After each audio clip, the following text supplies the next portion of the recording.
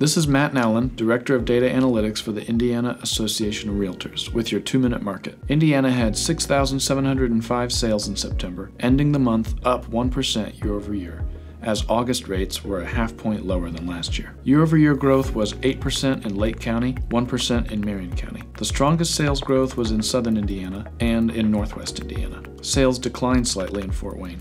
Prices averaged $260,000, 5% higher than last September. Supply, expected to be stable from August to September, rose 6% to 14,763. This drove months of inventory to 2.2 months, higher than all but a few months since 2019.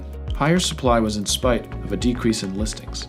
Listings fell to 8,271 after averaging 9,000 per month since June. Half of these were under contract in 15 days, and a fifth within 3 days. The steady decline in listings really began in July, but immediate sales have held up pretty firm in recent weeks. Inventory is still rising week over week to start October, and pendings finished the month strong to end 6% up over last September. Almost half of sellers on the market now have lowered their price. This helps to drive up days on market, but buyers' offer prices haven't fallen below an average of 96% yet.